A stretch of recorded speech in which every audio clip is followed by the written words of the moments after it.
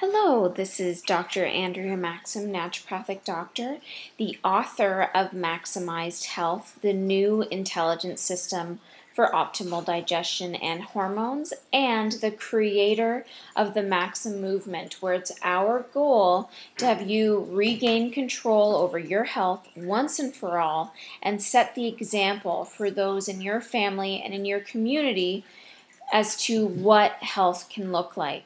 Now, normally I do presentations where you can actually see me, but today I wanted to share with you a presentation that I created based on the book, Why Do I Still Have Thyroid Symptoms When My Lab Tests Are Normal? And so the rest of the presentation is simply just taking some of the things that I thought was very interesting with regards to autoimmune thyroid health in particular. And I don't know about you, but I've been speaking to a lot of patients and seeing a lot more information about people that are suffering from low mood, weight gain, hair loss, foggy thinking, their skin is changing, their nails are becoming brittle, and yet the lab work keeps coming back that everything is fine. And for the most part, it is not fine for them. So we need to make sure that we are looking at everything we need to do to see if our thyroid is functioning. And more often than not, these patients will have an underdiagnosed, or an undiagnosed, I should say, thyroid condition. I'm not going to go into the details of how the thyroid functions, but I simply wanted to discuss the functional ranges of the main markers we're testing. So, TSH, or thyroid stimulating hormone, should be within 1.5 to 2.5 on your lab work. If you find it greater than 2.5, you may be sliding into hypothyroidism, hypo like a hippo, where it becomes very big. The skin is very dry. The energy levels are very low. I always try to picture like a hippo or an elephant for hypothyroid. Or if it's lower than 1.5, you could be heading into hyperthyroidism, which is the complete opposite. And if you want to think of another animal, think of like a cheetah. Go, go, go, can't relax. And not that this would be a cheetah, but you're not sleeping well, your heart is racing, you're sweating, all those signs are hyperthyroid. But the other ones we want to measure is how the thyroid hormone is converting and how it is actually functioning in the body. So this is where T3 and T4 come in. Again, the functional range for free T4, 12 to 20, and the functional range for T3, 4.0 to 5.5. Now there's another marker here called reverse T3. This isn't something that commonly gets tested with your medical doctor. Usually you have to use some outside labs like Genova Diagnostics or something like that. And reverse T3 is where the body is able to convert the thyroid from T4 to T3, but then it converts it right back, or it makes it into a molecule that isn't being recognized or used by the body, and we call that reverse T3. This can happen with high stress, with any traumas, or severe chronic illnesses. And again, the functional range we'd like to see is 16 to 24. So the main point I want you to think about here is I want you to go grab your latest blood work. Number one, see if they measured TSH, T3, T4, and see where your levels measure up with regards to the lab work, and see if that might have anything to do with the hormone symptoms that you're having. But the big one we see more often than not is hypothyroid, and when it comes to the autoimmune component, it's Hashimoto's.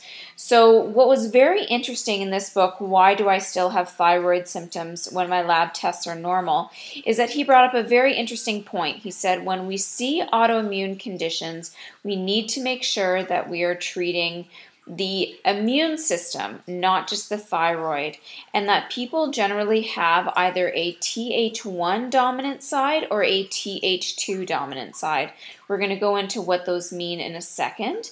He also mentioned that most people, at least 90% of people with an autoimmune condition of the thyroid, generally cannot process vitamin D. So to that lab work that you're getting done, I encourage you to get your vitamin D levels done.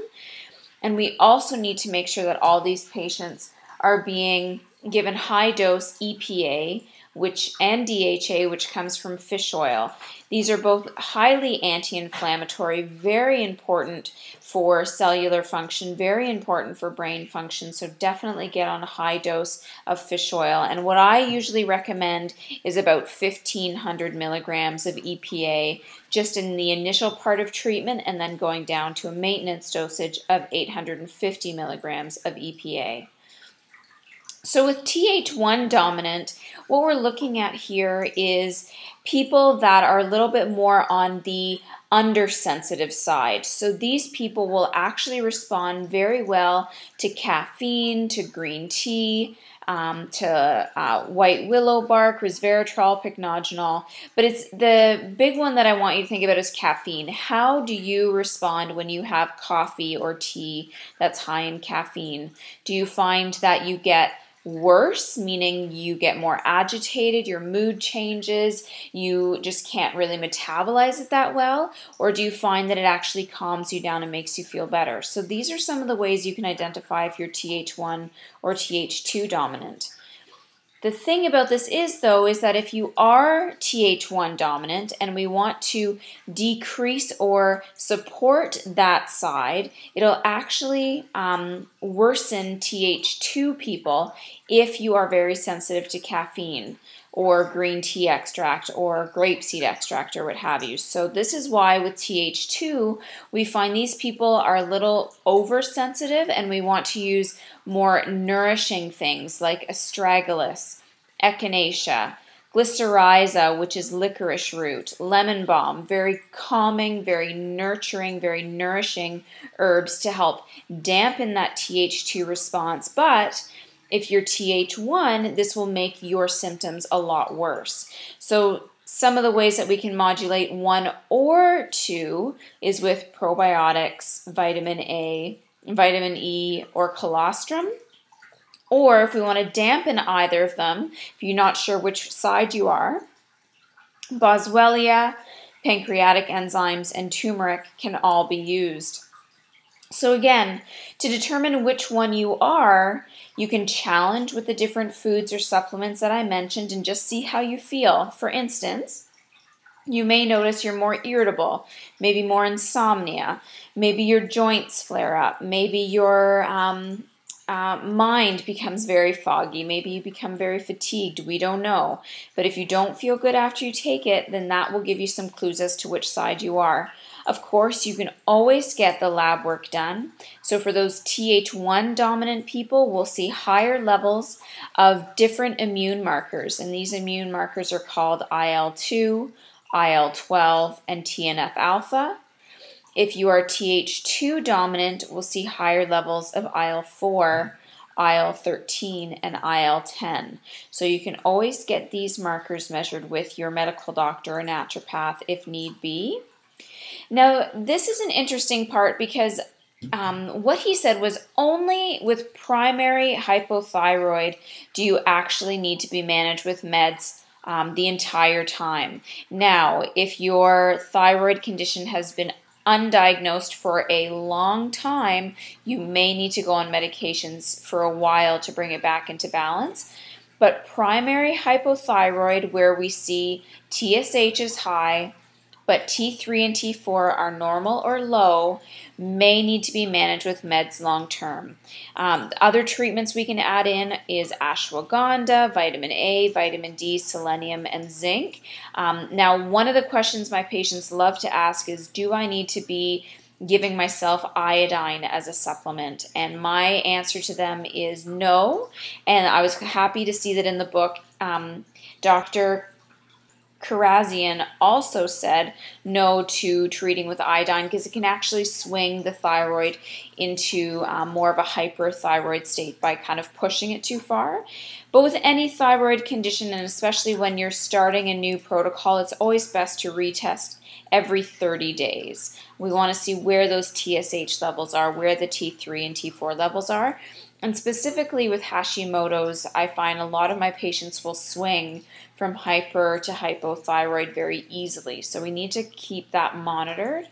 If we have hypothyroidism caused by pituitary hypofunction, which we see with pregnancy or people that have a bit too much stress, over-consuming the caffeine, a very high carbohydrate diet, ultimately what you may need to do is kind of support the thyroid temporarily with medications, but you do want to then still monitor to make sure that we're not putting too much thyroid hormone into the body, because it can actually work against you by the brain just saying, well, if we have the medication here, then no need for me to continue to try to make the thyroid function naturally.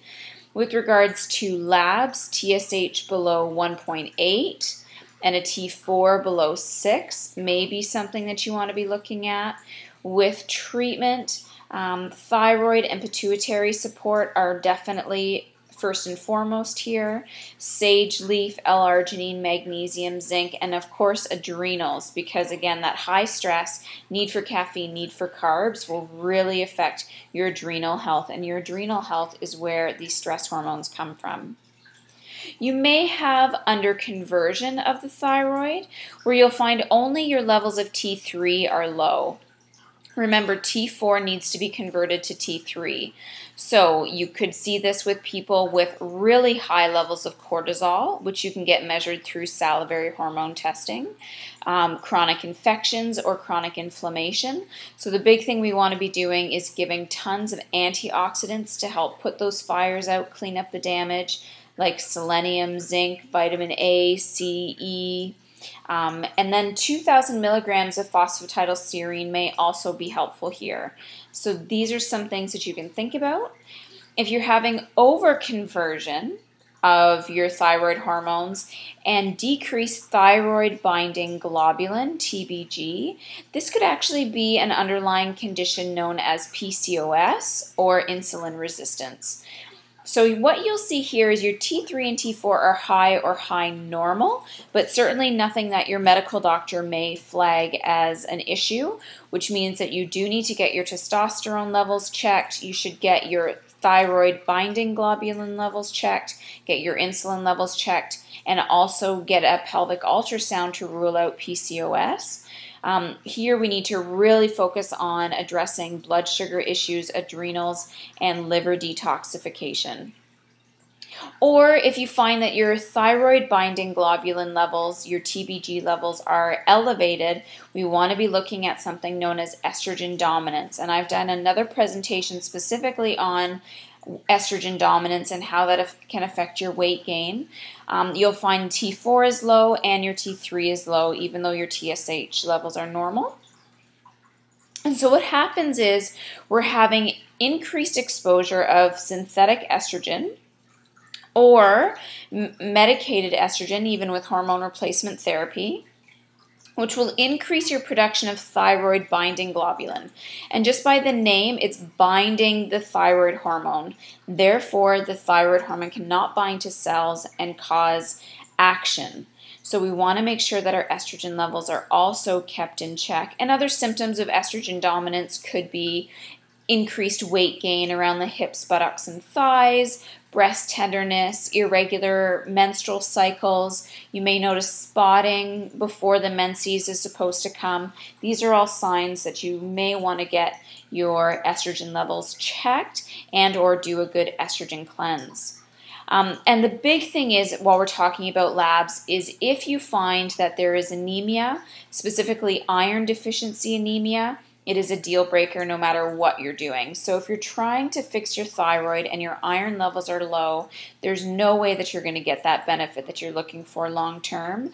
Iron is bound to the center of every single red blood cell in your body, and to that iron molecule is where we keep oxygen, and that oxygen then gets delivered to all the tissues. So if you do not have enough iron in your blood, you're not getting oxygen delivered to the tissues, meaning that the body is just not going to be functioning well in general. So definitely get all those labs done. T3, T4, TSH. We want to do vitamin D. We want to do iron. It may not be a bad idea to do vitamin B12 while you're at it. And if you're starting to suspect things like PCOS, then your testosterone, insulin, and even sex hormone binding globulin wouldn't be a bad idea. So thank you so much. That was a brief synopsis of the notes that I found to be very, very educational in Why Do I Still Have Thyroid Symptoms by Dr. Karazian. And anybody who is suffering from autoimmune thyroid conditions or don't know if you are, please get your levels checked and then really consider which type of immune response you are and start treating the immune system as well as the thyroid. I'm again Dr. Andrea Maxim, naturopathic doctor, the author of Maximized Health and the creator of the Maxim movement.